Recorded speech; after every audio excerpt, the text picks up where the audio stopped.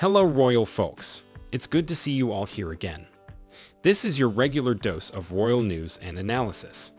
But before we start, please subscribe to my channel and click the bell icon. Thanks. Prince Harry and Meghan Markle have officially been demoted. Over the weekend, the Duke and Duchess of Sussex's pictures were pushed all the way down to the bottom of the list on the royal family's website. While they were still working members of the family, the couple's dedicated pages were listed right below Prince William and Kate Middleton's, who have since been promoted to Prince and Princess of Wales, respectively. After they stepped down from their duties on January 2020, they were pushed to sit right below Princess Anne. But now, after King Charles IV ascended the throne, they sit right on top of the disgraced Prince Andrew.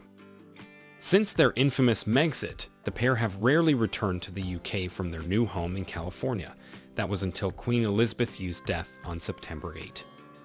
Their demotion is just the latest snafu the couple has faced in the past couple of weeks. The pictures of Prince Harry and Meghan Markle have been pushed all the way down to the bottom of the list on the royal family's website. The Duke and Duchess of Sussex are still working members of the family. However, if you want to visit their About page, you'll find the link, along with their images, right below after everyone else. While Prince William, who was promoted to being the Prince of Wales, is set to be the next king. He is the heir apparent to King Charles. So, it is understandable that his picture is placed right after the King and Queen consort Camilla. The picture of Kate Middleton, the Princess of Wales, is placed after Prince William.